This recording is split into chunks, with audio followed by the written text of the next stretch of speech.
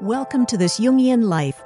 Three good friends and Jungian analysts, Lisa Marciano, Deborah Stewart, and Joseph Lee, invite you to join them for an intimate and honest conversation that brings a psychological perspective to important issues of the day. I'm Lisa Marciano, and I'm a Jungian analyst in Philadelphia. I'm Joseph Lee, and I'm a Jungian analyst in Virginia Beach, Virginia. I'm Deborah Stewart, a Jungian analyst on Cape Cod.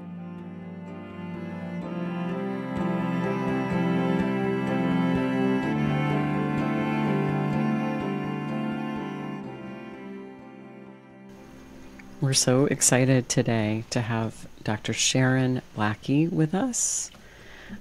Sharon is an award-winning writer, psychologist, and mythologist. Her highly acclaimed books, courses, lectures, and workshops are focused on the development of the mythic imagination and on the relevance of myths, fairy tales, and folk traditions to the personal, cultural, and environmental problems we face today, as well as writing 5 books of fiction and nonfiction, including the best-selling If Women Rose Rooted and her latest HAGITUDE.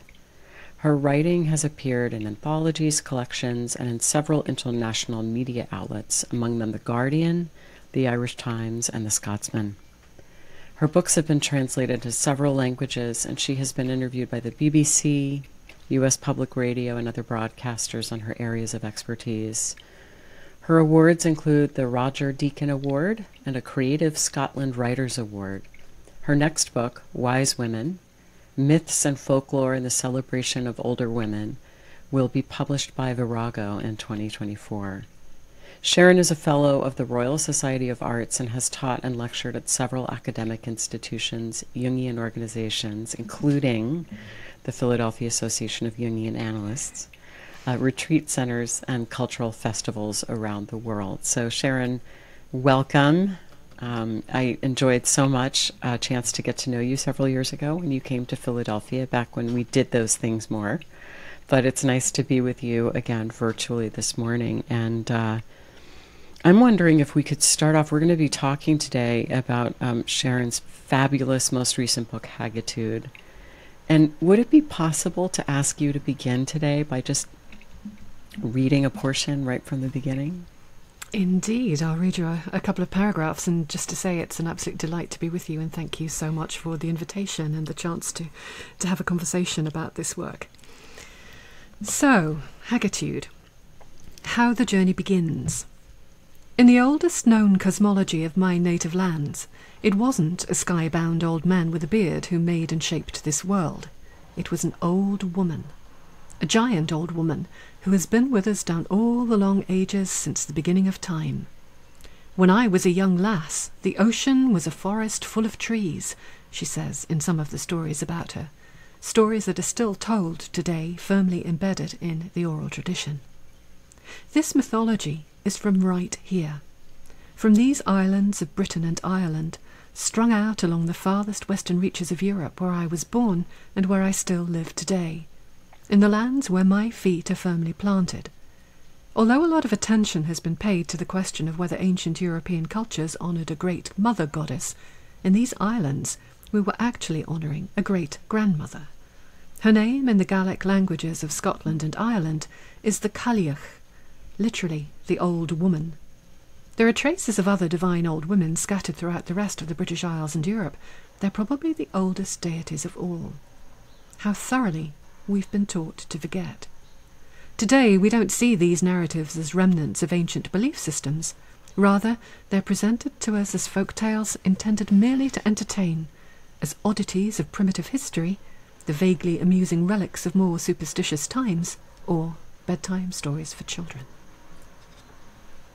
Oh, those are such a stirring beginning, and it's so lovely to hear you read it. So thank you. Thank you. Sharon, at what age did you realize that the stories that you had been raised with, fairy tales, folk tales, were pointing to something larger and something deeper that was personally about you? I would say that would have been probably in my late 30s when I was living in America. I lived in America for 6 years, and I was on my third midlife crisis at this point. And I began to realize that was not my place, that much as I loved America and had always wanted to retire to Montana in some wonderful log cabin, I didn't feel rooted there, and I didn't feel like the stories of the place were mine. And so I began to look back at my own stories, and particularly I was looking for stories that told me how to be a woman in today's world. And, clearly there are lots of wonderful Native American stories, but they don't belong to me. So I started to look back at my own tradition, and with the kind of, slightly greater wisdom of age, I began to understand, as I delved very deeply into them. I'd always worked with story, but not quite so deeply. I began to understand that these actually were cosmologies. They weren't just odd bits of entertainment or odd bits of this and that these represented the worldviews of my ancestors, and women were really important in it. So I think that's the time where I really began to figure out that there was something big here that was not really being explored. And how did that change your own feeling about yourself? Having these images of a cosmology that's initiated by the great-grandmother, by the hand, of the mother of the universe. How did that encourage you to see yourself and women differently? It changed everything. I had grown up in a very poor part of England, and my mother was an alcoholic during my childhood and teen years. So I had a very negative image of women. I loved my mother dearly. She had many fine qualities, but she was not kind of a role model, for how to be a woman. And I didn't really have any among my friends and family. I just couldn't find a good role model. I had some very feisty old aunts, but that was a little bit different. And so I really grew up in my 20s and 30s without really being very comfortable about being a woman. I didn't want to be a man, but I just didn't really know what kind of journey I might take as a woman that wasn't a hero's journey. And like many women of my age, I was taking the hero's journey, even though it's not designed, I don't think, for a woman's psyche. And so that shifted everything, because it gave me insights into ways of being, and particularly in relation to creativity. So many of these women in our native traditions and European traditions are creatrixes. They're literally creating the world. They're weaving the world into being. And also, perhaps more particularly, in the way that these very powerful women were so profoundly associated with the land and with their places. And that really just hit something in me that I hadn't quite grasped before. Like the importance of rootedness. The importance of place, and I've always said that as I look back, place has been my biggest teacher. Not that humans haven't been important, but somehow the places that I've lived, particularly since I came back from America when I was around 40, every place I've lived has taught me something and some way of being that I really needed to learn at the time. There was a place that taught me everything I needed to know about age and endurance. There was a place with a laughing little river that told me everything I needed to know about lightening up. And those kind of archetypes of place in our traditional mythology are very much reflecting the archetypes of the women in the old stories. And that was profoundly transformative. Well, I was going to say that I think that place or nature or the land is a manifestation of the archetypal feminine. Yeah. So what you didn't maybe have with your personal mother, for all her many wonderful qualities, you experienced the archetypal feminine through place. I did, yes. And I also, I think for the first time, began to get to grips with the archetype of mother through place, because that was an archetype I wanted nothing to do with. When somebody said mother, I just couldn't see what that could be that would be good. And that sense of kind of Mother Earth, although it sounds a little obvious and even trite, but that sense of a Mother Earth that was nurturing in a different kind of way, in that sense of providing everything without controlling, providing everything without asking actually for anything very much in return. That sense of just being there, of being abundant, those were qualities that I wanted to kind of, to express in myself. I mean, I'm not a mother, I've never had children, but that sense of abundance, of being able to give to others in a way that was kind of spontaneous. I didn't know how to do that. I wanted badly to, but I didn't know what it would look like. And I think a lot of these women, even though clearly the stories come from 2,000 years ago, and they reflect in their original forms the lives of our ancestors, which are very different today. Nevertheless, those archetypal qualities, as archetypes do, I think remain with us and just take different forms perhaps now. I think your personal story of archetypal healing is so wonderfully held, and is a great example of something that Jung has promoted that so many people misunderstand, and even modern clinicians have in some ways abandoned. And the fact that whether we've had an absent mother or a negative mother complex, or an absent father or a negative father complex, that even at the center of our ambivalent feelings about our parents is a core image, a core force that is so much more than our lived experience. And if we can only encounter hints, images, stories that expand the potential of the archetype, we can grow in ways that we couldn't have imagined when we were young. So your story is such a wonderful lived example of how the archetypes can save us. Indeed, and I have always thought that stories are the things that will save us, regardless of whether our lived experience has been very rich and wonderful or not.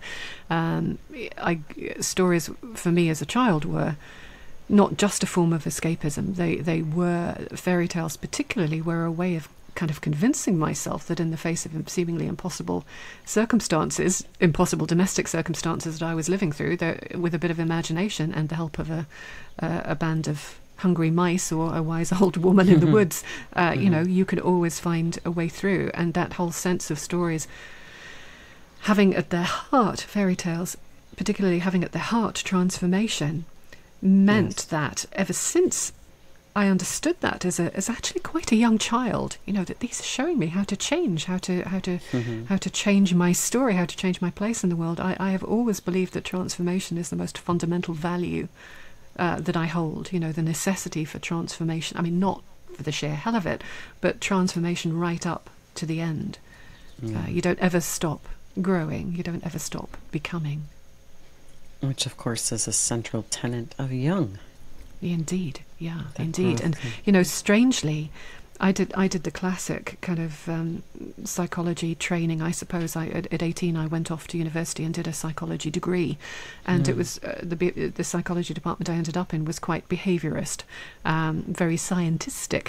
And I think we had, when we were looking at the history of psychology, we had half a lecture on Freud and a sentence on Jung. I still have those notes, literally a sentence on Jung, and then just, laughter from the lecturer. And it really was quite considerably later that I actually began to read Jung and realised that was what I had been looking for all the time. That sense of transformative possibility, that sense of archetypal characters, really...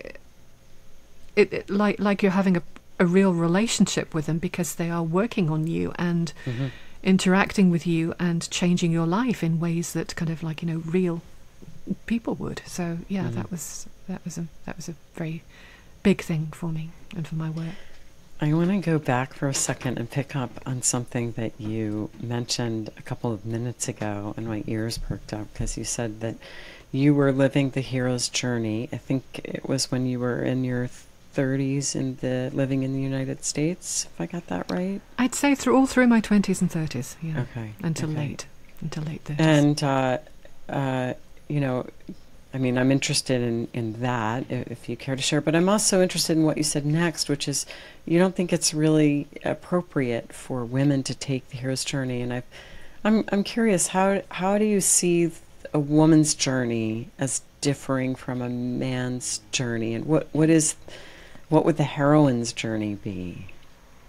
Well, if I can come back to that, I do just want to say that I've written recently quite a lot about what I call, and a couple of other people before me have called it, so I didn't coin the term, the post-heroic journey, which I think is equally applicable to men and to women. So I'd love to come back to that if we have a moment. But certainly for me, in my 20s and 30s, you know, I was taught that you needed to have a professional, everything needed to be focused around your career. You know, a good job was everything. I was taught to be outwardly focused, to want more of everything, to work myself into the ground, because that was how you succeeded, and that was how the culture measured success. And I've always seen the hero's journey as very linear, as profoundly individualistic, whereas what I call the post-heroic journey is much more, not circular, but spiraling, more focused on community than individual glory, not so much focused on taking more all the time, but living with what is enough. And so I think for me that the hero's journey and the world in which I lived, the corporate world in which I lived, did not value what we might think of as feminine qualities, you know, the classic feminine qualities of creativity, of nurturing, of intuition, of empathy, which of course, as we all know, are possible both in men and women, but they've been thought of as feminine qualities. And so to me, but either a heroine's journey or the post-heroic journey requires the melding of those qualities with the also very useful qualities of linearity and rationality and intellect. Great, thank you. So it's not so much that the hero's arc, hero or heroine's arc, in terms of separating from the family, finding a place in the world, gaining your own skills, getting your own money, that does have a place in the first half of life. But I think what you're saying, for both men and women, being stuck in that, you know, for the last half or last third or last quarter of one's life, can deprive everyone of a richness, a soulfulness that they've earned by getting their survival needs lined up, by giving themselves the opportunity to not have to work 50 hours a week or God knows what else, to be able to contemplate, to be able to become poets and writers like yourself. Indeed, and again, you know, that was one of the things that struck me so much about Jung's work on the second half of life when I was researching HAGITUDE, that sense that, okay, so the first half of life, your journey is supposed to be outwardly focused. Maybe, for some, not for everybody, you know, some kind of a hero's journey is sensible and is part of our developmental path.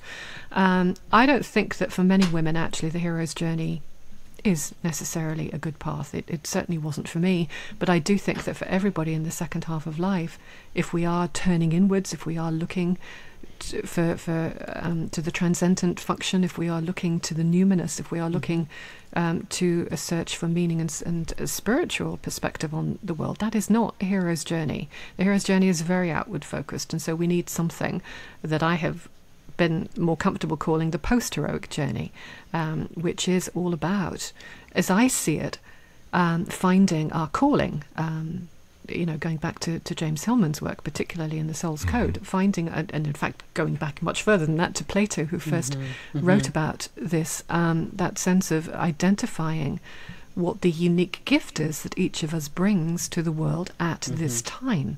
That, to me, is what the second half of life is really about. You know, we've done all of the experimenting when we were younger. We've played a little bit. We've tried this, perhaps, and we've tried that.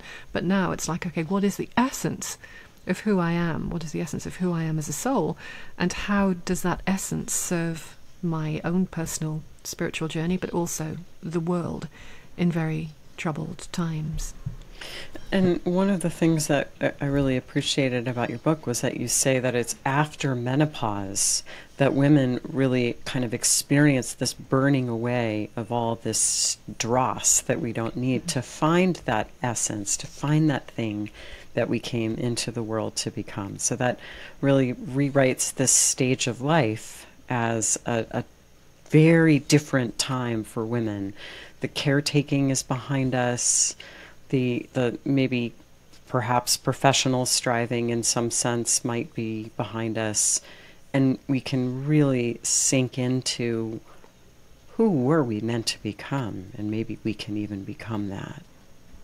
Indeed. And, in Hagitude, I do describe menopause as an alchemical process and consequently as a kind of time between stories. So you have the story of the first half of life, and then all of a sudden for women at menopause that shatters. Everything that you thought defined you is slipping away, whether we're talking about youth, beauty, other kind of physical functions, whatever it might be. Health often, yes, is slipping away, and yet you have the culture doesn't tell us that there is a story at all post-menopause. But there is this new story waiting to begin, and that period between the two stories, I think, is a profoundly transformative time. And I do think of it as an alchemical process where, if you look at the Negredo, particularly, and mortification, which is literally, burning back to the bones, that is what is happening to us. I mean, physically as well as psychologically, with hot flushes and so on. And that is all about finding, if everything that you once thought you cared about or has defined you is slipping away, what's left? What's left, and how can you take what is left to build the new story that's ahead of you? Because let's face it, for most women, if you look at average life expectancy, post-menopause, there are, a good 3 decades ahead of us if we're lucky enough to survive. It's a lot of life to do something with. Yeah, it is. Sharon, if I could swing back to something which I think, Lisa, you had asked earlier, but I had heard in a comment, that while we all understand something about the heroic journey, that your own self-reflection has left you feeling that the heroic journey paradigm that you had used, perhaps coming on in your 20s, for instance, had not served you, and that you wish you had found a different way of imagining that first half of life. Hindsight being 20/20, of course, and the wisdom we all have with age. What's the story that you wish you had found when you were in your late teens or early 20s that could have set you on the different path? Yeah, that's a really good question, but I don't think it was for lack of a story. I think when you grow up in an environment where, it is very poor, where you have a violent father and where you have an alcoholic mother, then you don't feel ever safe or secure in your childhood. That just is something that you don't recognize. And I think for me, the thing that I wanted more than anything, as I left home at 18, after which my mother had stopped drinking, my father was long gone, but I needed to feel safe, and I needed to feel secure. So I took a path that was a path of safety and security. I went down an academic route, but I couldn't get tenure, and it was impossible to buy a house and all of the rest of it. So I went into a corporate environment because I felt that I needed to be safe, and I stayed in that corporate environment on and off for about 15 years. And I tried to leave a couple of times, but then circumstances drove me back. And I think I spent a lot of time beating myself up for that, because I had done the classic stepping off the path that leads you to your calling. That wasn't who I was. That wasn't who I was supposed to be. But I didn't know who I was supposed to be. I didn't know what it would look like. If I didn't do this job, what would I do? And it was only, as I say, after my third midlife crisis in my late 30s that I finally figured that I was never going to know if I didn't just leave and then see what happened. And at that stage in my life, I thought, okay, I recognized that the safety and security had been a stumbling block for me, and just decided to go for it, to just leave the job and see what happened. So, this is what happened. Yeah. I'm sitting with the field that so many of us have had, and I share with you, having come from a really turbulent home, how that first quarter or longer of the life is just about getting our feet on the ground, finding some ground, any ground that feels wholesome, finding any environment that we can exhale in. I think it's a worthy task. I think in hindsight, it's sad that we had to use up whatever time we needed just to get a good start again. I suppose it does teach us something that we carry later into life about trauma and about needing to forge a life that we weren't blessed with easily. Yeah, it's certainly about resilience, of course. But what is interesting is, as I've grown older and I've delved more into that concept of calling, I have actually come to believe that there is no wrong path. You know, I mean, clearly, I think most of us at some point in our lives, unless we're very focused or very lucky, take steps off the path that is aligned with our ultimate calling. But what is interesting for me, if I look back at those years spent in a corporate environment, is that I gained so many skills that I am now putting to good use. And, you know, it's not that I wouldn't like not to have spent all of those years in it, but I can't really regret it, because it's made me the person that is able to write the books that I write. And I think it's important for all of us who are inclined to beat ourselves up for what we think of as incorrect choices, that we actually look at, we step back and we look at the big picture and the nature of the journey. I don't believe very much in destinations. I believe very heavily in journeying on. The right way to wholeness is full of fateful detours and wrong turnings. Absolutely. So said Jung. Yeah. You know, you were talking about transformation. I love your idea that fairy tales are ultimately about transformation. That feels right to me. And then you had mentioned going through 3 midlife crises by the time you were 40. And then in the book, you write really beautifully about the image of the snakeskin and sort of shedding and transforming and changing. And that really comes across strongly in the book, that it's about that life, that your life has been about transformation, that life is about transformation. And I can certainly relate to that. I mean, I think, you know, one of the lovely things that I've discovered painfully in the past few years is that, you know, even after analytic training and plenty of decades here on Earth, I can still really surprise myself, you know, that there's more. There's more that I don't know, and that can, well, it can be painful, but it's also somehow really reassuring. And I'm just wondering, I mean, in your opinion, Sharon, do we just keep on transforming right up until the final transformation? Do we ever get a rest?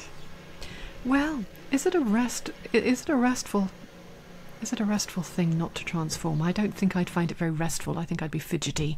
But I think so. Yes, I think. I mean, I think you know, some transformations are incredibly turbulent and bring with them massive life changes. I don't think transformation has to be about that. And so, you know, as I see it today, so I'm 62 and have just made a major move, again after a series of moves, back to the north of England where I was born, to kind of come to terms with all of that young stuff.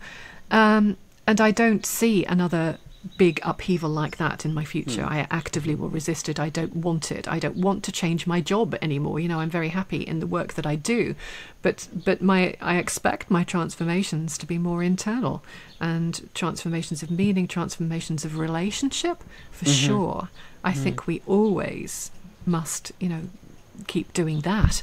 And so, yeah, I do expect that. I think elderhood, you know, there is a sense, even when women accept, or men too, accept the idea that in the second half of life is a different journey, that, okay, you get to 60 and it's like, okay, yeah, something's changed, right, that's it now. You know, I'm going to be like that for the next 20 years. Come on. I mean, you know, that never happens, does it? It just doesn't happen. So I think preparing ourselves for transformation and seeing it as a positive in spite of the pain that almost inevitably comes with it is just a really good attitude to approach life with. You know, you raise a good point. I mean, I can certainly, I had sort of external world transformations early, you know, changing careers or, you know, becoming a mother or whatever. But my recent ones, you know, sort of since menopause, have had to do with how I thought about myself, or what I knew about myself, you know, and I sort of like, oh, I thought I knew who I was. Well, you know, I've done lots of analysis, and, you know, it's like, no, you don't know everything yet. You know, Jung said you can't empty out the unconscious. And you're still becoming. I mean, you know, you might know who you were, but who you are now and who you're going to grow into is still an unfolding adventure, isn't it? Yeah.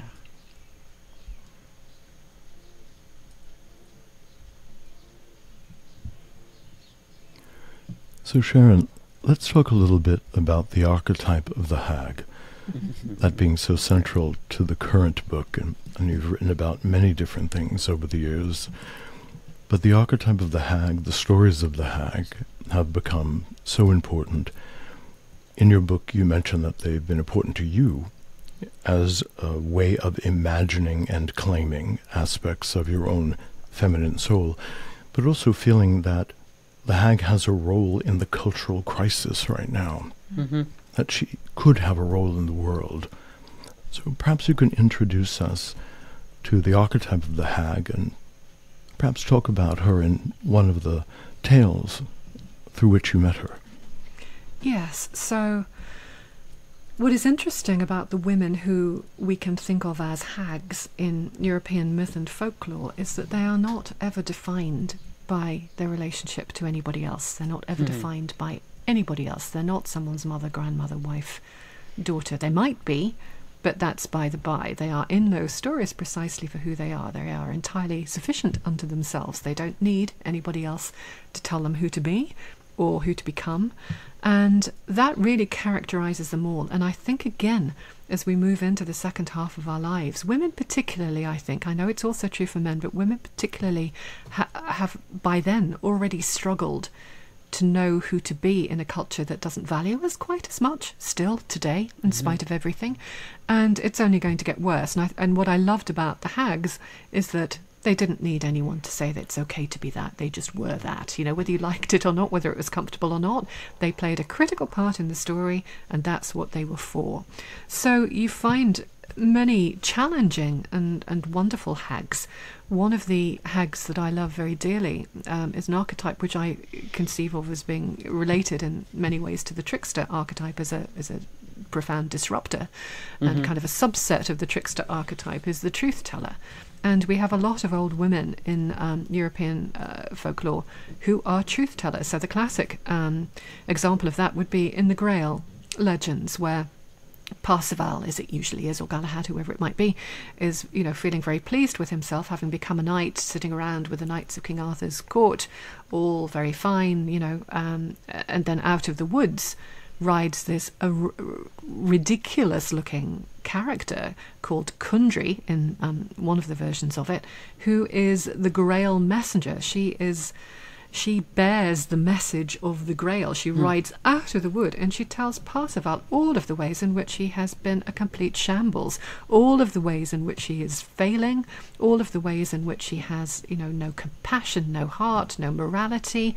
And then she rides back into the woods again and leaves him completely shattered, but shattered in a way that makes him stand up and look around him and look at himself, so that he goes on his journey. He spends some time with a hermit. You know, he's not just all about swashbuckling, fighting battles, blah blah. He is actually looking into himself and into his heart. And when he eventually asks the Grail question, which he omitted to ask first time around, and so attains the Grail, Kundry is the first one to ride back out of the woods and tell him what a really good job he's done. So, but that sense of the truth teller, you know, the woman who just says it's not very popular, it's not what you want to hear, but doesn't do it for the sake of it. You know, she's not telling the truth just because she's had a bad day. She's not just coming out with the truth because she feels a need to tell her truth. It's none of that kind of nonsense that we sometimes find today. She is telling the truth when it is necessary, when it is required for him to move on, for the story to progress. And I think that is a quality of old women that we have lost today. We do have a lot of truth-telling that is often rage-fueled, you know, or fueled by other problems that people have. But that sense of a kind of righteous truth-telling, a little bit like righteous wrath, is so much there in the stories, and I like that very, very much. You have dangerous old women like Baba Yaga from the Slavic traditions, you know, who are testing the young people to the point of death. This is high stakes game. With Baba Yaga, if you go looking for fire or for light, you have to pass the test, and if you don't, you'll get put in her big man-sized oven and you'll be eaten. You know, the stakes are high. It's not good enough just to try a little bit. You've got to try with everything that you are. So these old women who understand what is required to make someone grow, to make the story move on, to make the point of the story, the ending of the story. I hate that word, but I can't think of a better one right now. The best that it can possibly be, the fullest, the most itself. That's the old women that I really love. When you were describing Kundry and her particular role with Parsifal, I was thinking about the way we conceptualize the dream maker. That the eye of the dream maker is looking at what we're not doing, looking at the way in which we are failing our potential, and finds its own symbolic way to communicate that to us over and over and over again, day after night after night. So she's wonderfully depicted in that tale as a psychic function of the self. Yes. And that she rides out from nature itself, almost as an extension of nature, offering this compensatory mirror. And of course, when that happens at the right time, it's both shattering and liberating. And it frees us of all of the misguided efforts that we've thought were so important, or we're convinced are going to bring us to the pinnacle. Yeah. Right, it punctures our inflation. Yes, indeed. And it's a real confrontation with shadow, that if we can have that, it's very painful. But then we do ride forward with a different attitude. Yes. I mean trickster is a mirror, isn't it? I mean, it is an archetype. It's a disruptor, but it's a disruptor that holds a mirror up to the culture or up to the self. It's disruption, generally speaking, in most of the stories, not for the sake of disruption. It is disruption because something needs to shift. Something has been stagnant. Something is dead. I think that's a very, very powerful archetype. And it's often said that tricksters are mostly male. Do you know, they're not, actually. If you look at trickster as disruptor rather than trickster as joker, which, I do see trickster and joker as actually different archetypes, but trickster as disruptor, there are women all over the place doing trickster stuff in that context. Del McNeely has that wonderful book, Mercury Rising, on the female trickster. I think that I don't know that one. Recognition. It makes perfect sense. And just in the context of what you were saying, just about dreams, and given the function of your dream school and so on, there is another wonderful old woman in the Scottish tradition, from the Isle of Skye, who unusually is seen with a husband, an old woman, clearly a divine old woman. Normally the Cailleach, who I spoke about when you asked me to read the first part of the book, is a very solitary old woman, up in the mountains. In this particular story, she has a husband, and to cut a long story short, a young girl gets lost in the mountains one day when fog comes down. She's picking blueberries. She is led up the mountain by a herd of deer, and she comes to a cave inside which there is an old woman and an old man, and they are the dream makers. They make the dreams of the world. So the old man, they sit and look in a pool, and they see, what's happening in the world reflected in the water of the pool. The old woman makes cheese out of the milk of the deer, gives it to the old man, who literally makes the cheese into dreams, and then he stands at the face of the cave, and a black, ravens and crows come and take the dreams that are kind of bad dreams or nightmares, and then a dove comes and takes the other dreams, and it's all very pretty. But this is the only story that I have ever come across about actual dream makers. Isn't it? It's just such a lovely idea. And I love that the dreams are born of fermentation. Yes. Right? Because that is so right on about some of these the products that the unconscious gives us like that. Yeah, indeed. Beautiful. That's really beautiful. So would you mind telling us the story, that incredible story that you tell in the book about the Cailleach's bed? Oh, yeah. Yeah, well, when I was living in Scotland and spent 4 years on the Isle of Lewis in the Outer Hebrides, my husband and I had kind of run away there to escape civilization, which clearly was going to hell in a handbasket. We didn't really know what to do. We just figured this out, quite late in our lives. And so we thought, oh gosh, we better go away from it and see what happens. And we ended up on this very remote island, in a very remote part of the very remote island, with very few people around. And And I had no one really to talk to except for my husband, which was very wonderful, but, there's a limit. And so I began to talk to the land.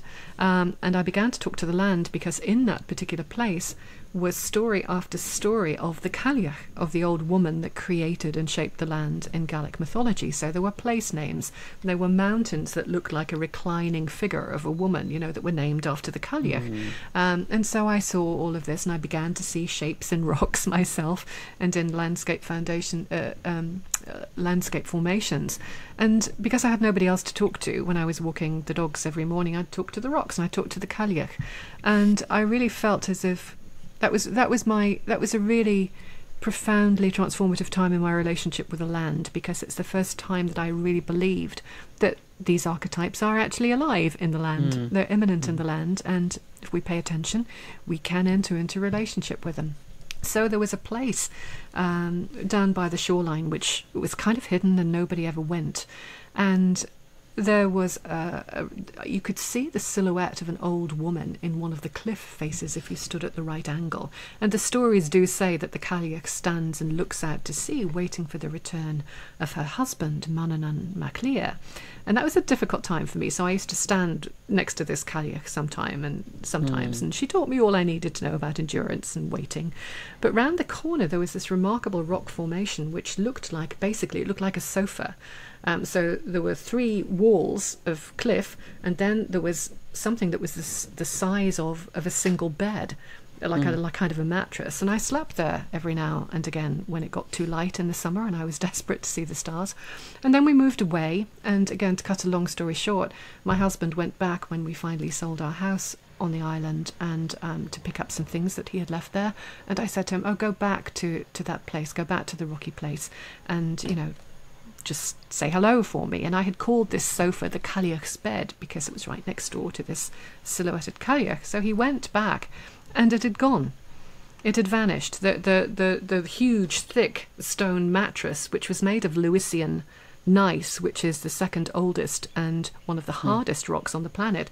It is as if somebody had just taken that mattress out and, believe me, it was sandwiched, it was well wedged in there, and it wasn't there anymore. And it was quite a way up from the sea. You could conceive of the fact that maybe a storm had come in and the waves had lifted up, but gosh, this was a huge thing.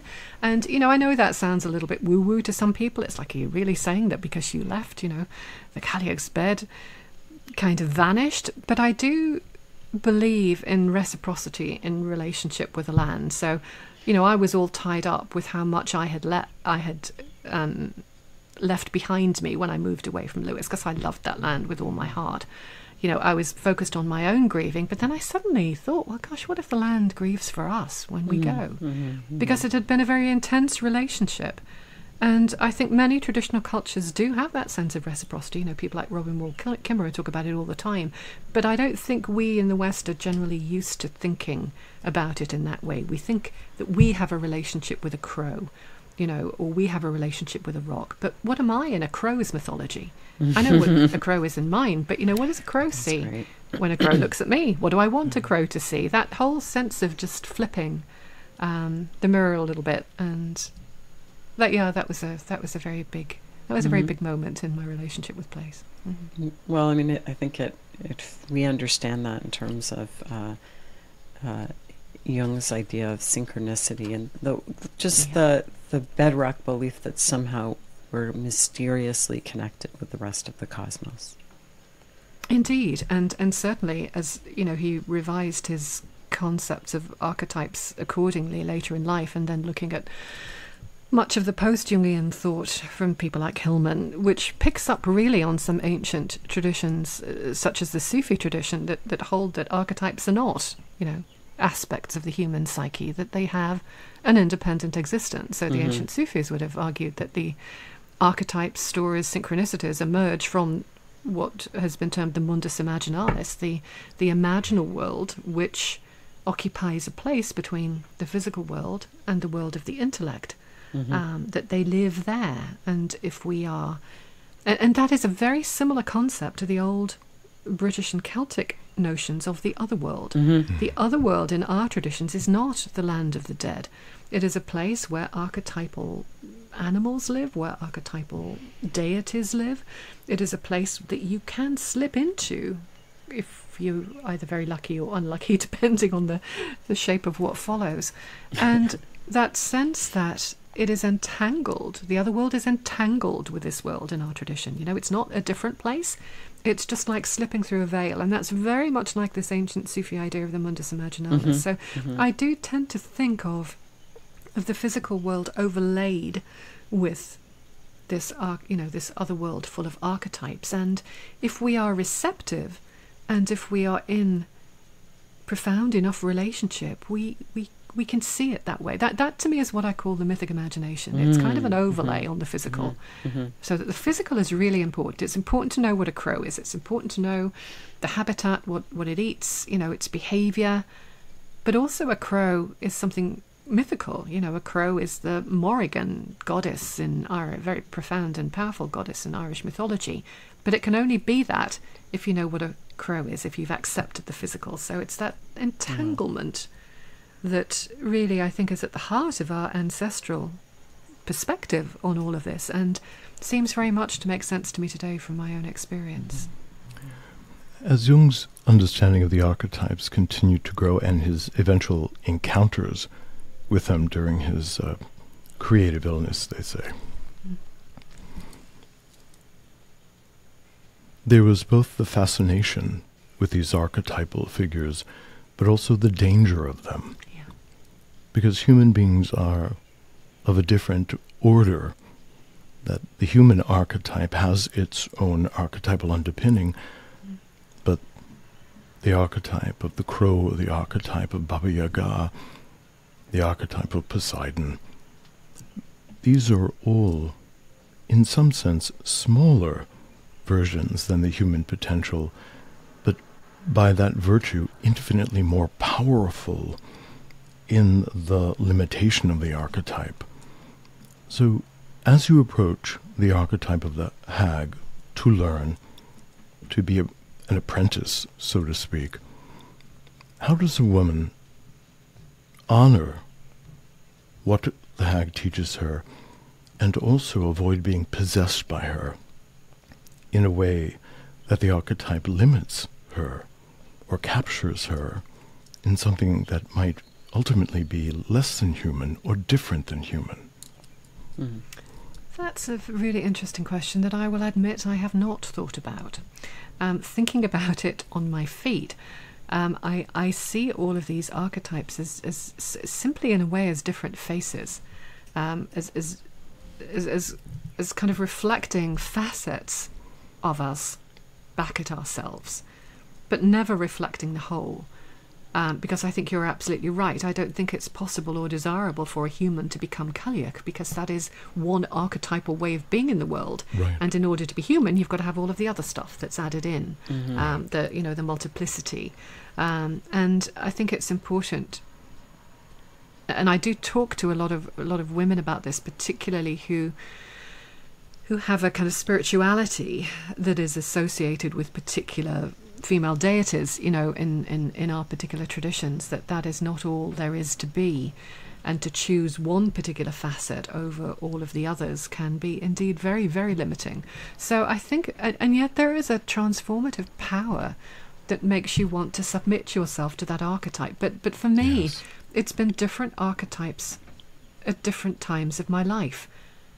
You embroil yourself in one, and then you let it go because I want to say outgrown it, but I don't mean that in a kind of, I'm older than you kind of way. I just mean it's time to move on to express a different facet of your being. So, no, that is a very important point, and it's an interesting one.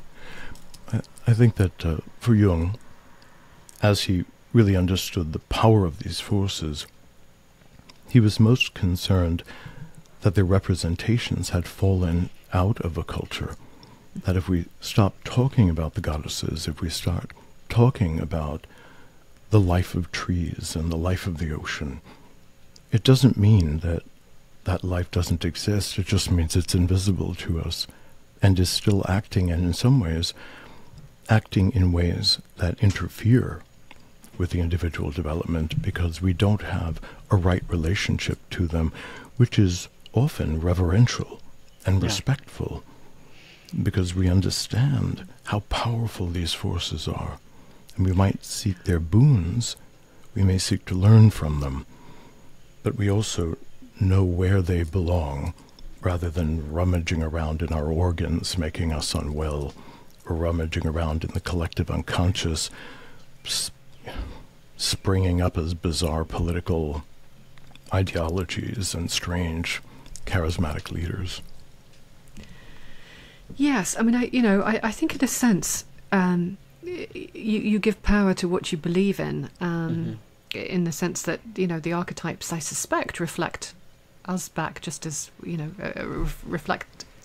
reflect them back at themselves, just as they reflect us back at ourselves. Because if you accept this notion of archetypes having an independent existence in whatever place you might, then they too have their own journey of becoming. They're growing, they're transforming, they're changing. And I think one of the pities about contemporary culture, when it looks back at old stories and old archetypes, is that it sees them as static. Yes. We see this all the time in certain pagan traditions, at least in this part of the world, where, they might say, for example, honour the goddess, the old Irish goddess Bridget. Well, apart from the fact that we don't actually know very much about her, she would have been that 2,000 years ago in a very different culture, in a very different times.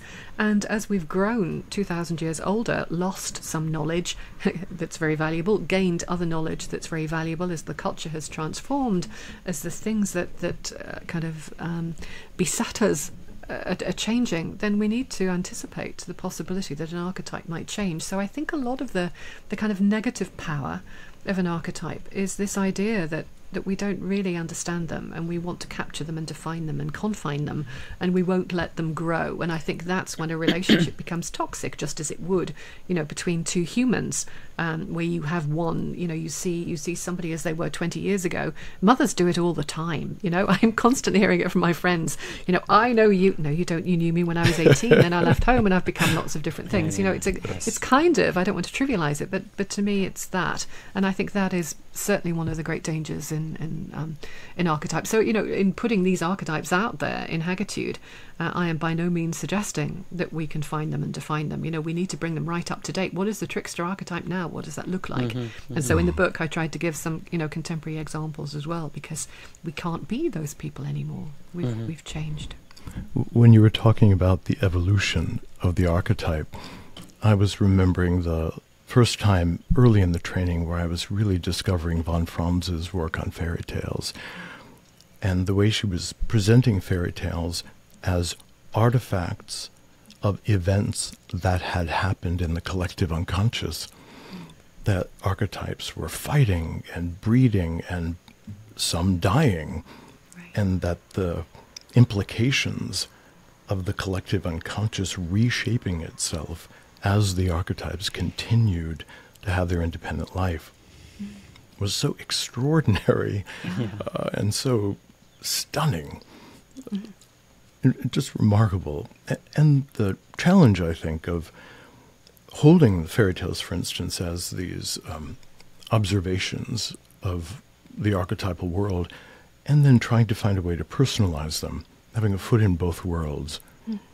What a challenge that can be, to hold that middle space. Indeed. And I want to say that's one of the things I just loved about Hagitude, is that you tell the old stories, but the writing is so lively and fresh and personal, and there's so much of you in there, and people that you know and have worked with, that it really comes to life not as an ancient artifact, but as something that is alive in your life, alive in the lives of other women that you know. And so you can really feel that juicy process of change and transformation in those archetypes in your writing, Sharon. Oh, well, that's lovely. Thank you so much. I think in some ways, these archetypes have vanished from human consciousness. We've or at least we've lost track of them. And it's time brought them back again. And I am very much a fan of what Jung said about cultural mythology, about when what he said about the cultural myth failing us, and when the cultural myth fails us, the myth making, we fall out of myth in a sense. That was another Jungian, D. Stevenson Bond, I think, who coined that particular phrase. But we fall out of myth. But then Jung said the myth making capacity belongs with the individual, and to me it belongs with the individual finding a relationship with those old archetypes whose time has come again, and bringing them back into consciousness so that we kind of restore the lost connection with them. And for older women who do not have any place in this culture, there is no story for us in this culture that is positive. The story is one of decline, and managed decline, so that we are managed to stay out of the way and to be silent and not to bother people. That's the only story we have here. So we absolutely have to bring new stories, or in fact old stories transformed back into consciousness today. Otherwise all of this life that we have post-menopause will be for nothing. So I think stories, as you well know, and as I knew during my the years when I finally left corporate life, and I practiced as a psychologist for a good many years and focused very much on narrative therapy. Stories capture the imagination and help people to see ways out of an impossible situation, or different roles to play in an impossible situation. And they have that power in our, not just for people who are dealing with mental health crises or with other profound problems in their lives, but just on a day-to-day basis as we try to figure out who we can best be in this world. Your comment reminds me so much of a favorite quote by G.K. Chesterton that always tickles me in the back of my mind. Fairy tales do not tell children that dragons exist. Children already know that dragons exist. Fairy tales tell children that dragons can be killed. Right. Yeah, beautiful. Yeah, absolutely. Yeah, I really do think that there is very little that you can't learn from a fairy tale. I really think that bringing story back into the world in a way, in the way that it used to be held, is really important to me. So not just in books, but stories being told again, trying to bring, and so the next book that I'm working on is a collection of the stories that are in HAGITUDE and more. We've done with a colleague, I've done a really big delve into European folklore and mythology, and have quite a big collection of different old women characters. And what we really want to do more than anything, as well as collecting them into a book that people can read, is have people tell them again, tell them to their kids, tell them to each other, talk about them. When I lived in Ireland, that was kind of what you did. If somebody came for a cup of tea or for a meal in the evening or whatever, it was kind of almost like the price of your dinner, that you told a story, or you sang a song, or you read a poem, or something. That kind of Cailleach culture that still goes on certainly in the Irish-speaking parts of the country.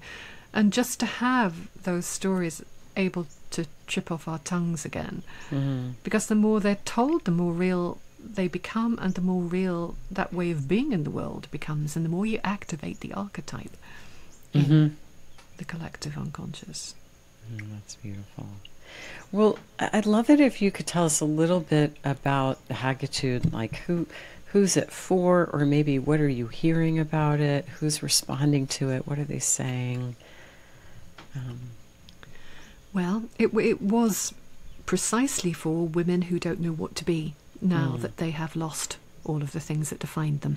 And given that our culture does seem still to value women for fertility and attractiveness to whoever you want to be attractive to, when that begins to go, we have no other role. And so what I was trying to do was to inspire older women in these quite long years of the second half of our lives to find something to be that is meaningful, that is authentic. And so, in HAGITUDE I talked very much about what I called the inner hag. So this idea that each of us has an inner hag, which reflects our calling, which reflects the essence of who we are, and will be different from woman to woman. So one woman might find that her inner hag is a trickster or a truth-teller character. Another woman might find that her inner hag is the fairy godmother or a kind of mentoring kind of character. Another might find that her inner hag is to channel the Furies, who were the face of righteous wrath in the Greek tradition. So really it was aimed at all women who are just looking for something to be and something to care about in the second half of their lives. What's curious about it, which I didn't expect it, but I'm not entirely sure, is that it's also appealing to several younger women as well. And I think that is so important, because it's all very well for women who've got to 50 or whatever to say, okay, who am I now? But in the world today, 20-year-olds don't even know who to be, in the next 10 years, let alone by the time they get to 80. And I think really in a world that is so beset by such awful challenges, where people are just wondering what life is for, whether the planet will still be able to accommodate it by the time they get to 80, that sense that there is something worth living for, beyond the next 20 years or whatever, that there is something still to be, there is something to do, there is something to give, I think is really important for young people. Otherwise, they just run the risk of falling into an endless pit of despair and nihilism, and Absolutely. that's not what we need. And one of the things that I think we've touched on just a little bit so far today, but it's certainly in your book too, and something that I'm very aware of, is the way that the culture, there's something about the way that old women are thought of and treated that makes it very difficult for young women to have relationships with older women. And I run women's fairy tale retreats, actually, and one of the things that's been so powerful is to see the generations meet.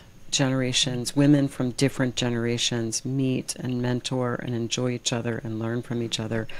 At my last retreat, we sat around the room according to age, and I think the youngest person there was 21, and the oldest person there, the oldest woman, was 71.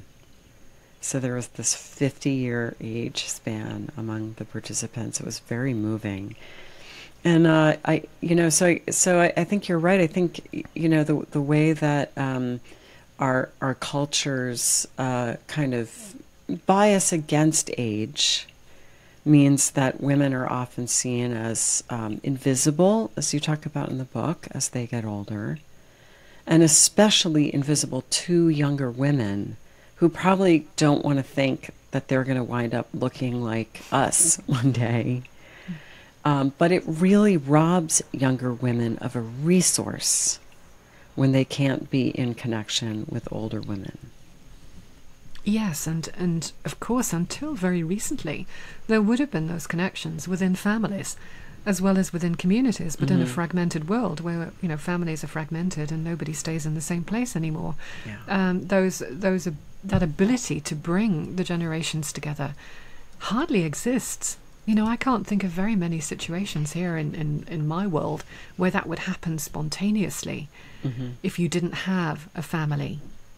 With lots of generations available to you, but also it is the problem in the way that older people have become what the culture is trying to make them into very often. We do see that. We see many older people just kind of losing the will to transform still. Losing the will to be engaged because the culture has told them they must retire, for heaven's sake. Retire from what? I mean, I know it means retiring from a job and a profession, but it seems to mean more than that you just kind of like almost check out. And I see that a lot in older people. I see also a whole bunch of very wise older people who would have a lot to offer if there were opportunities for them to do so. So partly it is because we have become what the culture is trying to make us into, and that's what we really, really need. We need to set a light in the hearts of older women to just think that, no, this could be great. And nobody is going to do it for us. The story changes with us, one person at a time, one inner hag at a time, and it can be so inspiring. So I think a lot of the women so I have had a year-long program built around Hagitude, a kind of course which is just coming to an end, and We've had over 1,000 people enrolled in it, and a lot of those women are really seriously looking at ways now of going back out into their community and finding ways to change things, to bring people together. And, you know, that's all that to me, that's all that you can ever do. You sow the seeds of change and transformation. You tell the stories that capture people's imagination, and then they're off. You know, that's kind of what you need. So more and more of these stories, I think, are really really important. That's great. So, leaning a little bit more into what obstructs women from rediscovering that more ancient wellspring. Because it's archetypal, in a sense it is in the ground of each woman, of each person. One obstruction is that the culture, in a sense, hypnotizes women to forget or to lose track of this other world, their dreams, the way that one can listen to nature. What are some of the other transformations that an older woman may need to go through before they can lay claim or acknowledge even that there is other worlds, that the archetypal realms are true, that the thin places exist? Well, I'd say there are two things that are profoundly important. One is aligning oneself more deeply with an embodied existence. You know, when we get older, the body begins to fail, and a lot of people, and you know, bits start to fail, and it's not quite so pretty to look at, and therefore a lot of women, as they get older, seem to move away from that sense of being an embodied physical person, because it's just like, you know, they don't want to look at this. And I think what I've seen, an interesting phenomenon, actually bizarrely on social media over the past few years, where people are putting up images of very wrinkled old women with bright shining eyes. Yes. And even younger women are saying that's beautiful. And I think that sense of, you know, so I had a life-threatening illness a couple of years ago. I was diagnosed with lymphoma, and it was in the middle, or at the beginning actually, of the pandemic and lockdown, and it took a long while for it to be diagnosed, and if it hadn't been diagnosed then, I would have been dead within 4 months. God. It was very aggressive, very treatable, happily, because of the aggressiveness. But that sense of all of a sudden looking at my body and thinking, oh my God, all of the things that you have got me through, you know, all of the things. I mean, the body is literally a soulmate, you know. It's not a backdrop. It is a soulmate, and we are our bodies. And that whole sense of that was something that I didn't have until I grew older, and it began slowly to fail. And then you realize how important it is. So I would say that is a hugely important thing, that sense of that looking at the body, being with the body, accepting the fact that it's going to go into decline, which leads me to the second point, which is to have conversations about death. Because that brush with death, or what I talked about in HAGITUDE, is that walk through the valley of the shadow of death, because I wasn't led there in the end, changed everything for me and enabled me to really befriend death. And that sounds perhaps a little bit weird, but you know, in the work that I do, working with stories, I kind of archetypalize, if that's a verb, everything. So I personify everything. So if I think about death and befriending death, death becomes an old woman who happens to be a character in one of the stories I tell in HAGITUDE, and death has to be somebody that I can imagine having a relationship with. And that ability to accept really genuinely that we, us, not our mother or our partner or anybody or a friend or a family member who might have died, because that's very raw and very real, but it's not as real as when you know that you personally are at death's door. That I think we cannot live fully, and I'm far from the first person to express this idea, if we do not have the ability to walk hand in hand with death, knowing that one of these days she's going to say, okay, over here now. And we can't, it's a little bit like menopause, it's a little bit like old age. It's another one of those conversations that our culture deals with very badly. Yeah. Yeah. Whereas in other traditional cultures, it is, of course, it's part of life. So I think that those two things, which are clearly are related, that real sense of embodied existence and the fact that that embodied existence is going to end, and living every day in the knowledge of that does make every day more alive. There's no question about it. Yeah, I mean, this is something I'd love to talk about on the podcast just as a whole episode, but I've worked with a few people who have sort of persistent death anxiety that really interferes with lots of things. And the antidote always is to lean into that. And just, I'm going to die. Yeah. And then the kind of crippling anxiety resolves and the person feels more alive.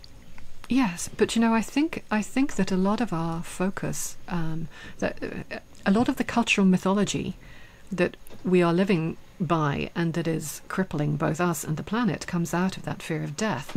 You can't ever grow older in a meaningful way if you're frightened of the end of the journey.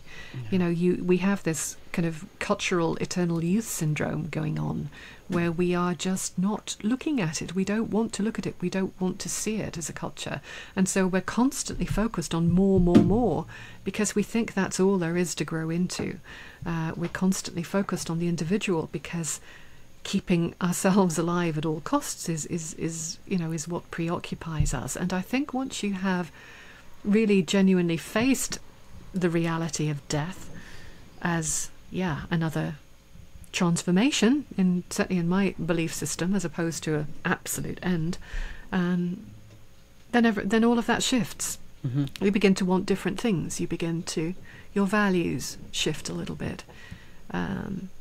You certainly don't do things that you don't want to do. If there's a way of, clearly we all have to earn a living, but if there's a way of cutting out that stuff, it is profoundly transformative, and death is the ultimate transformation. And certainly, again, in our native cultures, from where many of these stories spring, life was a spiral. It wasn't a linear hero's journey. It was a spiraling kind of post-heroic heroine's journey. Death, rebirth, on it went. There was no sense of an ending. When I worked as a medical social worker before I was an analyst, I worked in a level 4 burn trauma unit. So we treated the cases that were flown in from other hospitals, very severe cases. So it introduced me in a very acute way to death, especially shocking death, unexpected death. And then as I continued my analytic work and broadened my understanding in a number of ways, I continued to reflect on how my analysans and how I myself was still trying to hold this spectrum of experiences. And I came to see how afraid we all are of decrepitude, which is its own category, and in many ways less afraid of death. Having seen numerous people come to the end of an agonizing process and to pray to be released, to pray to the death mother to just gather them in her arms and take them from this racked body. How important that is, seeing my own mother come to that place. There is such a grace, such a relief. But facing decrepitude, that's more complicated, and I think so much of our resistance is trying to fight that declining quality of life. And many people will often say, I'd love to just be really, really vital, and then just one day don't wake up. Yep. Just bypass all the decrepitude, and then just somebody flips the switch and we're free out into the cosmos. Yeah. But facing that loss of capacity Well, whether and it's pain physical, and suffering, mental, too. and pain and suffering, absolutely. The loss of dignity. Yeah. You know, I'm Indeed. 61, and I'm at this point where if I sleep too long, my body hurts from just laying down so long.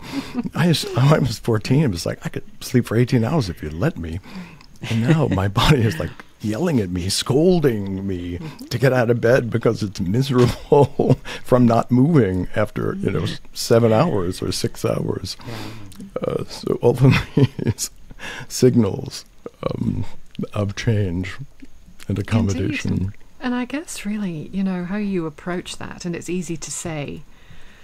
Well, it isn't easy to say because, we've all, I'm sure, had our periods of painful disorders and illnesses, whether we're old or not, so we kind of perhaps know what it looks like or what it feels like.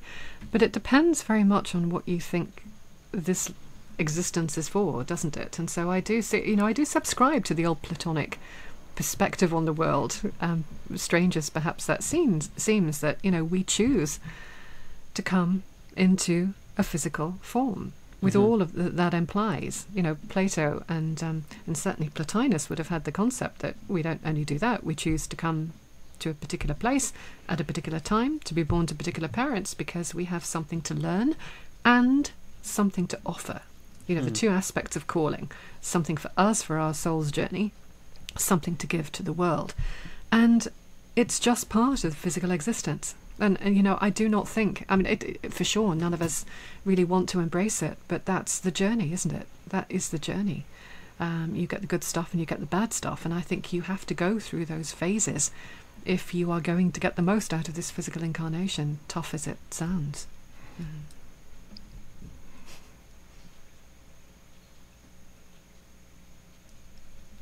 That's a conversation stopper. It's a Kairos moment, Right. There's so much in it. Yeah. As I was reading your book, I was also deeply moved to remember the many wise women that have protected me, guided me, helped me across my life since I was about 9 years old.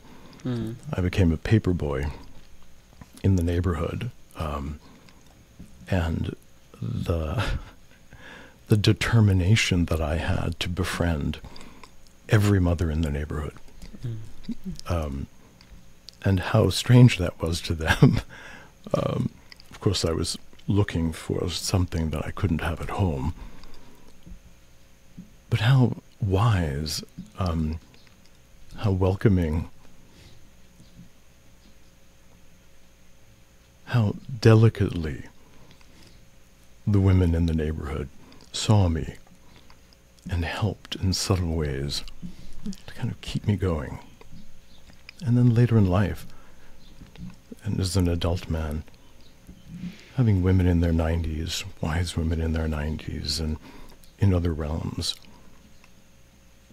who were able to listen with such ruthlessness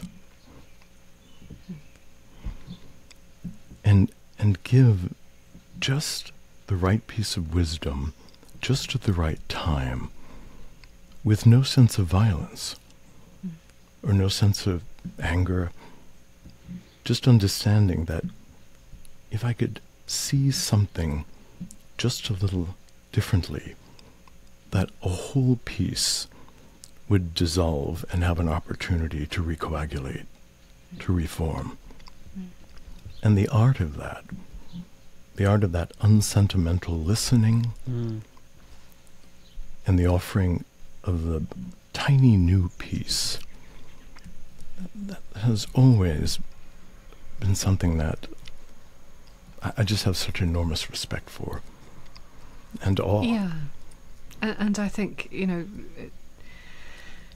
the point there that I pick out of that is their ability to see the pattern and to know what piece needs to shift, and, look at the fates in Greek mythology. Yeah. They were old women, except for the male artists who like to paint them as beautiful young women in all the texts. They were old women, because it is only old women that could see that picture, and that was their job. They were weaving that tapestry which held the world in balance, and they knew that if this piece fell out of place, the whole cosmos would be out of balance, and they knew how to put it back again. That was always the job of old women. You know, the Norns in Scandinavian mythology have some similar kind of function. And that is interesting, isn't it? That even in... And of course those stories of the fates were arguably pre-patriarchy. We have to believe that such a thing existed. It was certainly pre-Olympian, pre the Olympian deities who were profoundly patriarchal. The fates were much older than them, and many other examples of older women, such as the Furies, in Greek mythology, were very much older than the kind of Olympian system. So yes, that ability to see the picture. Fairy tales too are full of old women who spin and weave. And who are, like you're both saying, kind of can see I want to say with a sort of spirit of generosity, that it's not about what serves them, but it's being able to see the whole picture, Joseph, in your case, these women who guided you, not pursuing their own agenda, but just taking in the whole picture and offering you the needed piece. So it's a kind of almost kind of cosmological perspective. Indeed, and I think if you do have the opportunity to actually listen to older people, that's pretty much all they want to do, particularly as they approach the end of their lives, is to just offer to anybody who will listen, really, that wisdom and that perspective which they have gained in whatever ways, large or small, through the course of their lives. There is a really strong urge in most of the older people that I have spoken to or worked with, you know, coming with any belief system from any class, to just leave something behind, to want to pass it on. And we have to find ways of allowing older people to do that. There are a number of projects that I've come across, both in the States and in this part of the world, which are kind of collecting, you know, that wisdom, allowing old people to tell their stories, recording it, if you like. And of course that's where a lot of the folk tales that we now know came from, you know, from folklore collectors, particularly in Ireland and Britain, bicycling around the country with tape recorders, collecting not just stories but bits of kind of folk wisdom that are associated with them. Sharon, I wanted to introduce a new topic for us to talk a bit about. In the first third or half of your book, that you're very honest and disclosing about the role of rage and anger in deconstructing your assumptions, deconstructing your relationship to certain professions, and deconstructing your relationship to certain people. So perhaps we could talk a little bit about that arc of feminine rage, its purpose, and when does it soften to allow other aspects of the personality to emerge? Well, I think that presupposes that rage is constant, and I don't know that it is, or at least I do know that for most of us it is well suppressed. Certainly, you know, like so many women, I grew up in an environment where I was not allowed to be angry. I certainly wasn't allowed to be angry, because if I was angry, I was like my father, who was very violent. So that was a kind of, you know, that's how it worked for me.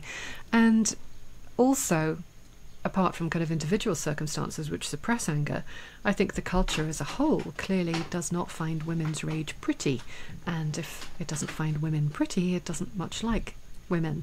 So we, from all angles, really, we have had this ability to express anger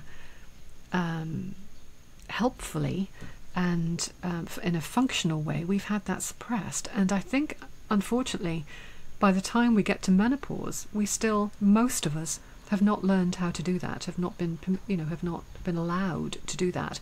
And so you get to this stage in your life where everything seems to be falling apart. Your body is falling apart, your mind is falling apart, you know, your relationships might be falling apart, and we have that dissolution that we spoke about when we were talking about the alchemy of menopause, and it just all comes pouring out. It's just like the boundaries are broken down, the barriers to expression of that anger are lost, and unfortunately very often it doesn't then come out in healthy ways because we haven't learned to express it in a healthy way.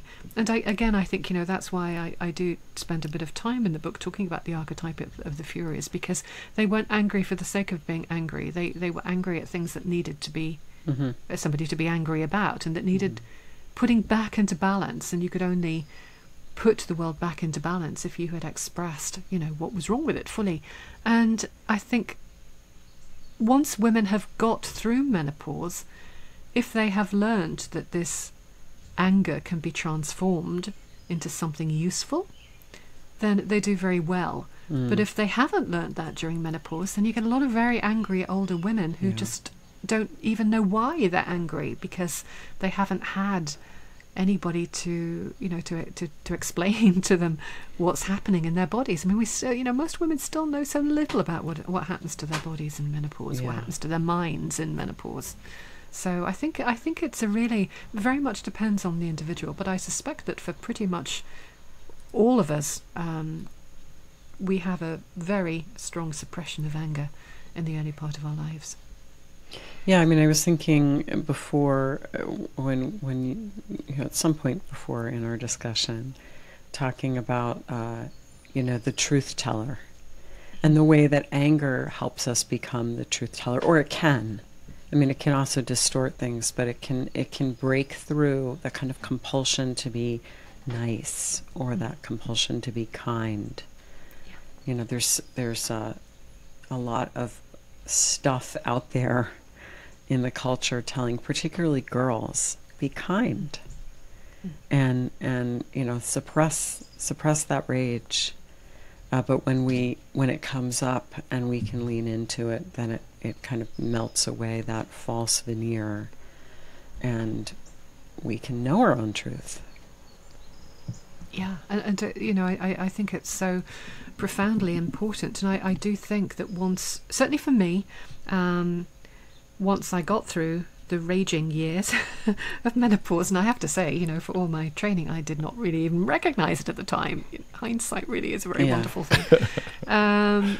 But then, once you've recognized that, and once you realize when we have passed through menopause, if we learn to kind of harness that anger for useful things, what I find, and what a number of my friends of the same age find, is that it allows you to become outspoken in ways that really are helpful, so that you will not let people talk down to you.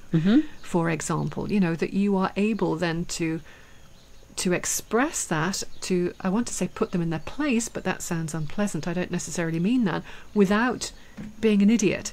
Just in a way that is firm, that is confident, that comes from a sense of who you are, and that is the best consequence, I think, of harnessing and transforming, alchemizing menopausal rage. It just turns us into people that will not be doormats anymore, and that's a really good thing. It's kind of a claiming of authority. Yes, that's that's a much more a better way of putting it. Yeah. Well, I think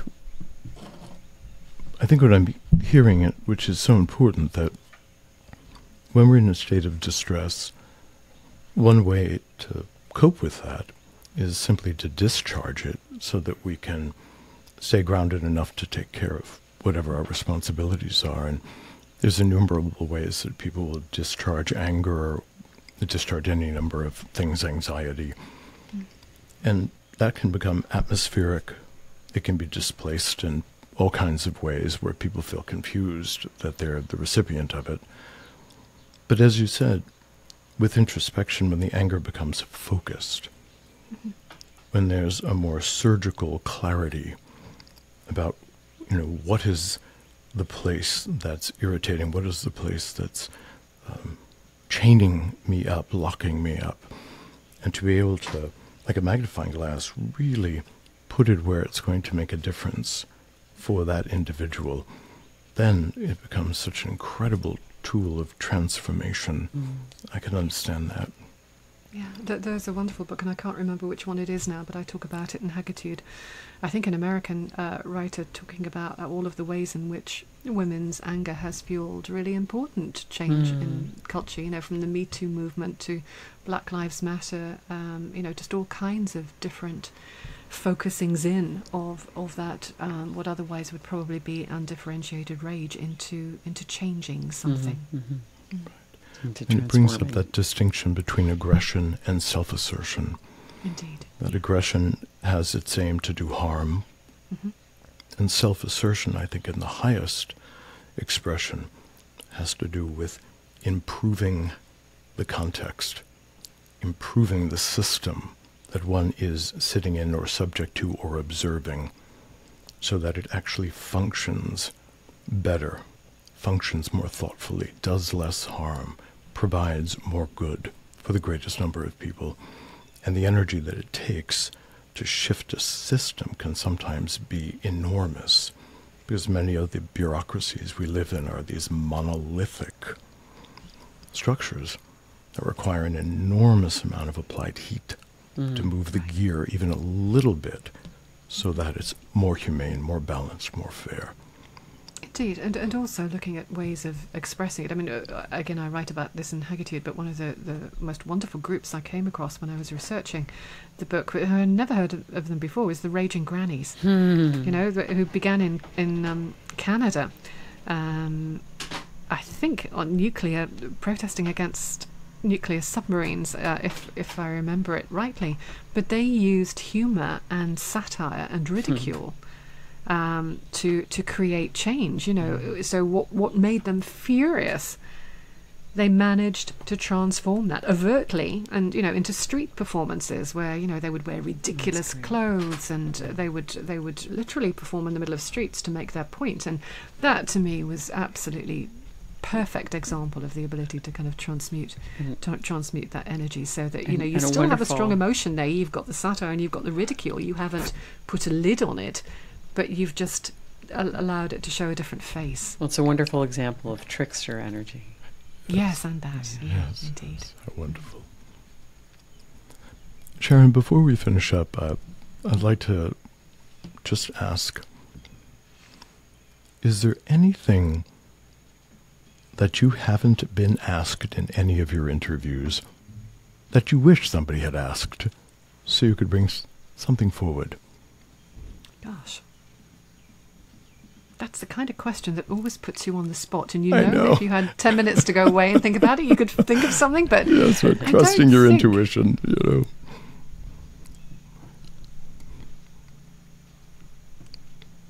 I don't think so.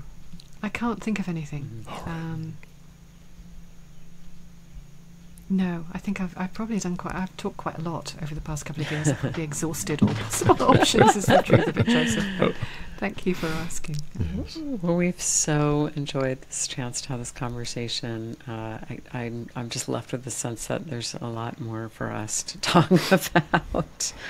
But I love the intersection, Sharon, of Jung and your particular work and the way you work with mythology, and it's just very, very rich to be in conversation. So thank you so much for coming. Ditto. I really appreciated your perspectives on it as well. I'm going away with lots of food for thought, so thank you so much.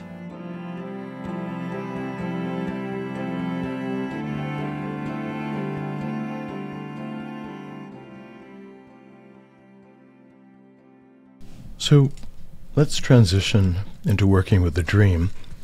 And before we jump into that, I'd like to remind our listeners that we have an online learning platform that we've designed with you in mind. That we've created a 12-month program, a module each month, that introduces you to the various lenses that we use as we scan a dream for meaning.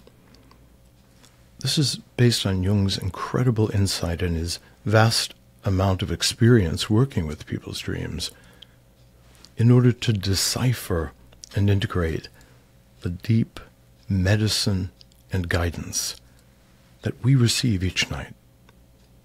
So We hope that you'll go over to our website, thisjungianlife.com, click on Dream School, take a look, and then ask the dream maker in you,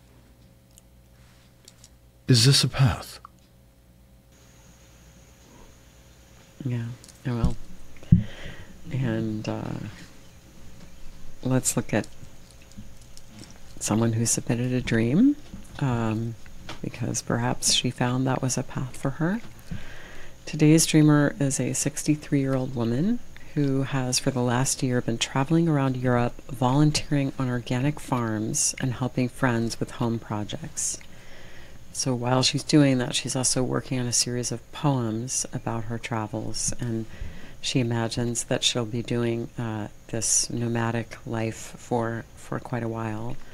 And I just want to say, I just love that. I mean, isn't that just exactly what Sharon was just talking about sort of transformation and new life and, you know, new discoveries in our hagdom? So here's the dream. The dreamer titled the dream, Losing the Girl. I found myself in a cavernous room, a baby fostering and adoption facility, with babies waiting like young chicks contained into very large plastic containers. The sides weren't high so they could see out and could have gotten out, but they were packed in tight and seemed content to sit and wait. I looked over the babies to select one. I wanted to avoid the crying baby stage, so I asked the caretaker, a middle-aged woman used to the tough work of looking after all these babies, which was their oldest baby. She extracted a girl out of the center of the first container, telling me that they'd had this one for a long time. So I took this girl, who was not a baby, but closer to a teenager, on a fostering basis.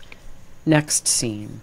We had gone from the facility into the city and shopped at a takeaway so I could buy her a meal, some sort of relatively healthy salad, though the takeaway did not look like a healthy choice. It was just what was available. While I was paying at the counter, I assumed the girl was waiting behind me. I didn't understand the currency, so I offered money to the guy behind the counter to choose from. He took some of it and then gave me back a load of coins from various different currencies that I again didn't know the value of. I decided just to accept this exchange because I didn't know how to sort what I had been given. However, when I turned around with the salad, the girl was gone. I became frantic as I tried to find her. I had agreed to fostering with a caretaker woman, so I was supposed to return the girl to the facility. In my desperation to find the girl, I began crying out into the crowded mall, "Help me, help me!" I rushed into a business which looked like a drop-off daycare, explained the situation to a woman staff member, asking her to help me find the girl.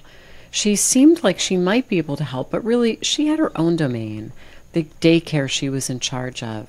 And what I was beginning to realize, even more so after I woke up, was that the girl had slipped away by her own choice. I wasn't scared she had been abducted. No, just panicked that she had wandered away from me in an independent move with no discussion. This left me feeling like a bumbling idiot, quite rattled because it reflected badly on my ability to take care of someone in my charge, and wondering why I had taken this work on in the first place.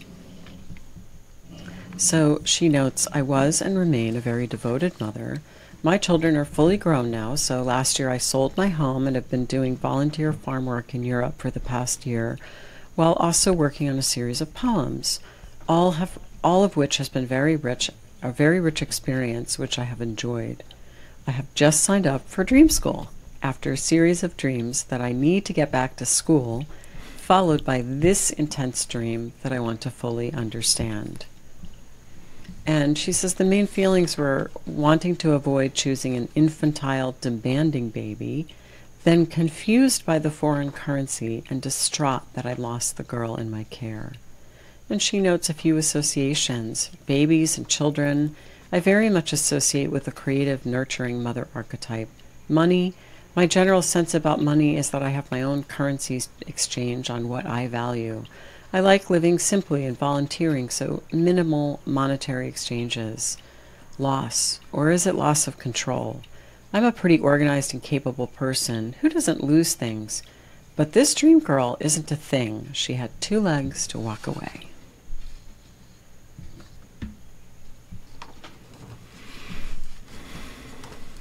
Oh, this is a kind of a meaty dream, I think. Yes, it is very meaty. And part of what I'm responding to is that so many of the images are beautifully defined and have so much feeling valence in them. Mm-hmm, mm-hmm.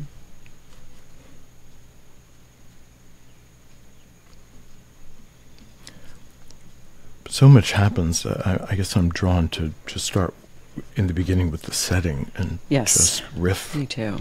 And how do we hold that?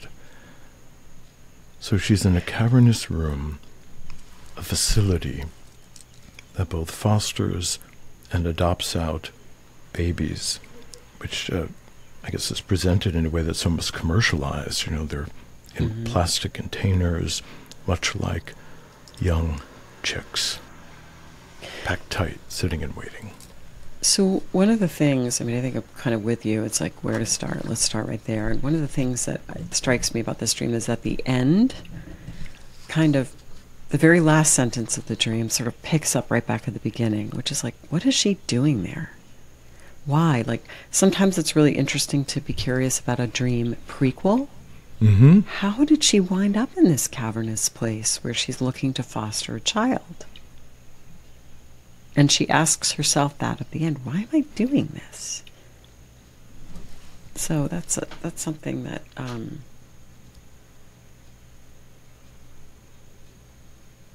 it's interesting. If I hold that and we do the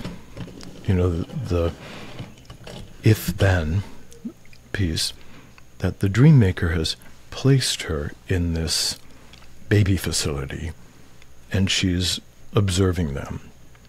And then as she's looking over the babies, there's an impulse to select one. So it very well may be that the dream maker is at first putting her in a context and seeing how the ego will respond to this, has not intrinsically forced the ego to react in any particular way, but the impulse is to select one because they're at offer. Mm-hmm. Mm-hmm. Yeah. Or, yeah, it's like, where is that impulse coming from? That, because it does, you're right, it feels sort of like, well, I guess this is what you do. So just to continue sort of riffing on that point, the scene of the baby fostering facility is replicated a few scenes later with the drop-off daycare. Now, those are different things, but they both have to do with kind of like temporary care of children. So there's some theme here. And even this idea about, well, I don't want the crying baby stage. That's, okay, that's, if you're going to foster a child and you don't want the crying baby stage, well, children cry. It's sort of like, okay, so you want the sort of the easier job. You're going to do this, but you're going to do it in a way that demands less of you. So there's something about the casual way she takes on the fostering. There's something about the multiple references in the dream to the kind of transient quality of the caretaking, that it's fostering, that it's drop-off daycare. And then something about how she really wants to sort of, in some ways, take the easiest job. That makes me wonder if the dream isn't commentating on perhaps like an ambivalent commitment to her own creative process, perhaps. Exactly. I was there with you. There's some dramatization of how the dream ego attaches to outer objects. How does she hold outer objects?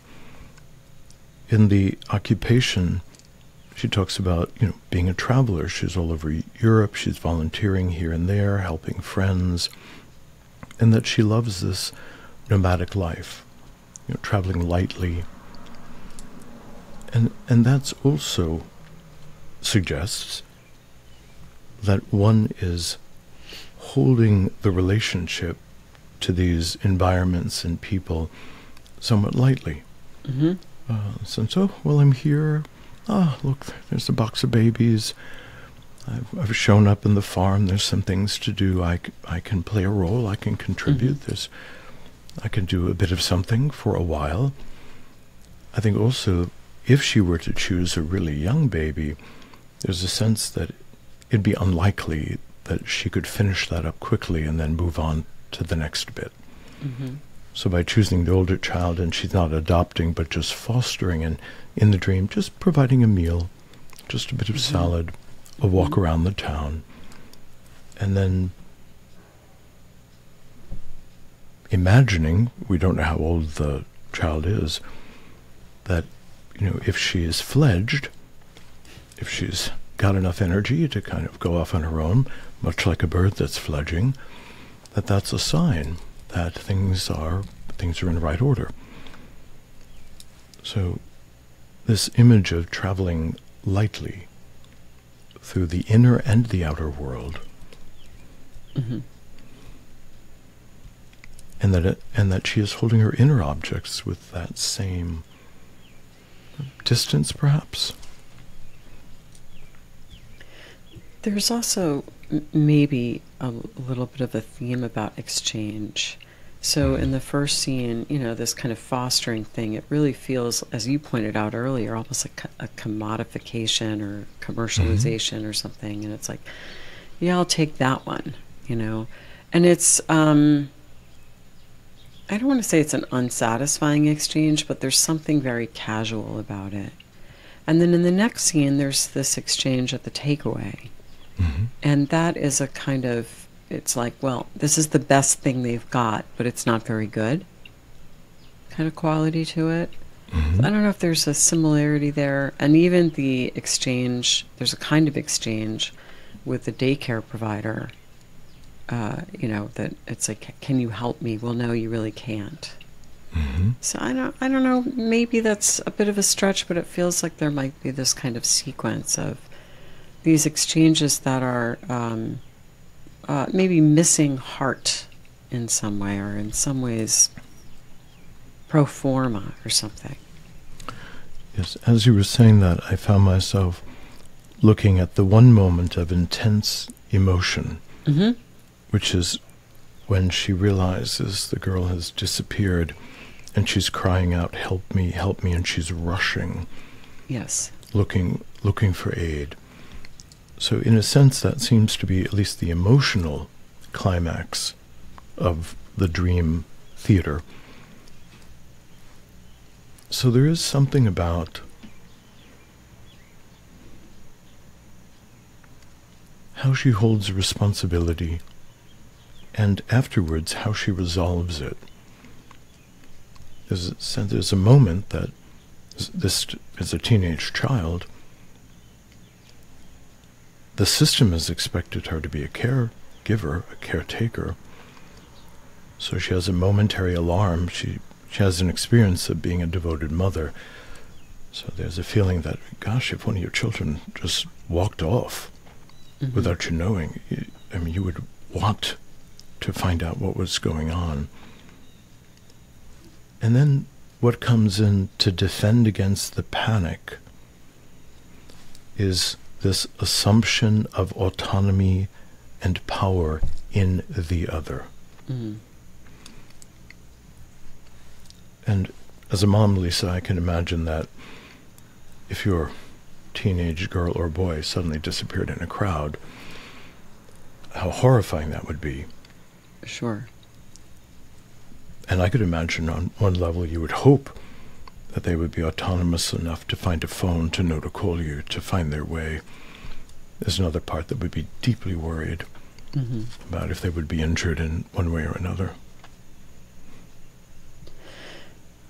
Yeah, I found myself wondering how old she is. I think she says something like it's almost a teenager, so I'm thinking, is this kid like 11 or 12 or something like that, which is this really kind of tender liminal time. And I also wonder what the dreamer was like at that age, or what was happening in the dreamer's life, 11 or 12 years ago, whatever that number might be.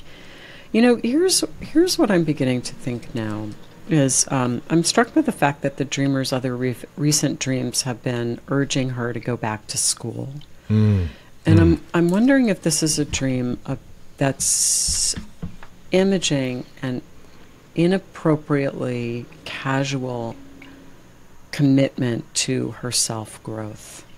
It could be, I mean, I can imagine doing this incredible thing, which sounds fabulous, sort of selling your house and moving around. That would be such a time of wonderful growth, just the experiences and the people that you meet and the way that you would be challenged. But it is kind of focused in some ways on outer world experiences, and I wonder if she's being asked to attend more to the inner world in terms of overseeing her self-growth. And she says, you know, a couple phrases that jumped out at me. There were these currencies I didn't know the value of. Right. And I decided just to accept this exchange because I didn't know how to sort what I had been given. Right. To me, that feels like a really important sentence. And is there a way that in her peripatetic lifestyle now, she's just kind of decided to accept this exchange because she's not really sure of the value of whatever it was that she had? So, I mean, I'm just speculating here because I don't know. I think you've landed on it, because if we think of the young babies lined up in these containers, they represent this enormous amount of potential. All these things that could be born inside of her. Thank goodness they're alive. Yeah. But there is an archetypal process that is tending them in a kind of latency, that the ego needs to select some potential so that it can mature, and can mature in a way that's in relationship to the ego. I think you're right on it when she says, well, I'd like to develop something in myself, but I don't want it to be too costly. I don't want to have to put but so much energy into it. So let me choose a potential perhaps that's not that far away, that wouldn't require a massive re-education process, which is certainly fine, you know. But still there's something casual about it. And that when the potential slips out of her hands, it just seems okay. She's distraught, but there is a voice that says, well, maybe that's just how it is.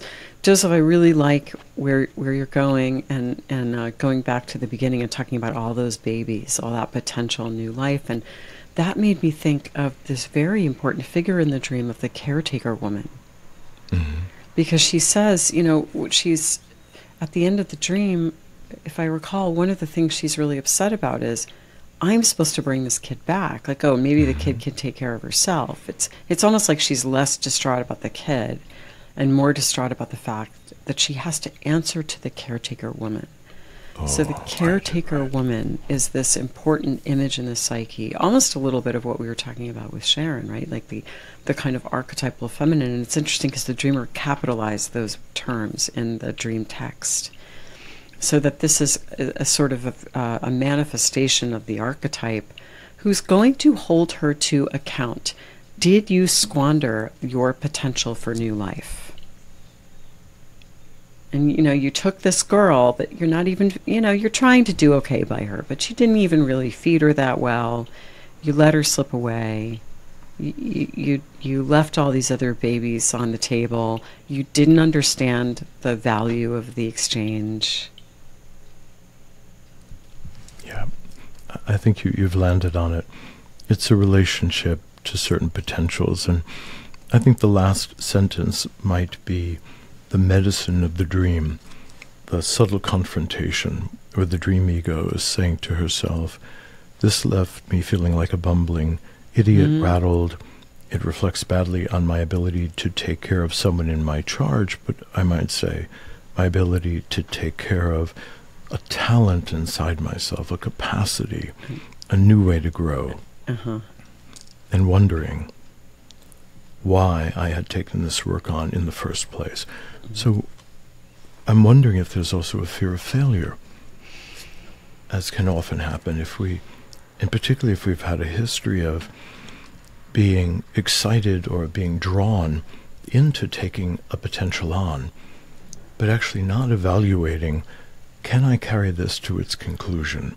Do I understand how to become a writer, a painter, change careers in a number of different ways?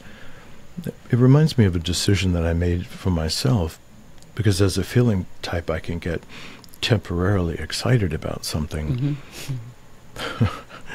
And and so when the 1,000 good ideas pop up in my head, now that I'm moving through my 60s, I think of them as eggs all sitting in a nest, and I have a deal with my own unconscious mind that if you don't constellate enough energy around any one of those things to take me to the conclusion, I don't want to do it. I don't want it to be left high and dry because the unconscious has abandoned me, or that my ego was the only thing that was ever interested in it. That's great. So she's also questioning that. Should she have really taken the baby, or did she just get swept up in doing something because she's in the atmosphere of the caretaker inside of herself? That's interesting. Yeah. But really, had I thought about it, this particular task, responsibility, it probably wasn't something that I had enough internal support around. Yeah, that's great. Well, we look forward to seeing this dreamer in Dream School. We do. Welcome aboard. You've been listening to This Jungian Life. From our website, thisjungianlife.com, you can follow us on Twitter, like us on Facebook, help us produce future episodes by funding us through Patreon, and submit your dreams for possible interpretation on another episode. We'd like to thank our listener who shared a dream for today's show and hope you'll let us know what topics you'd enjoy hearing more about. Until next time, keep living this Jungian life.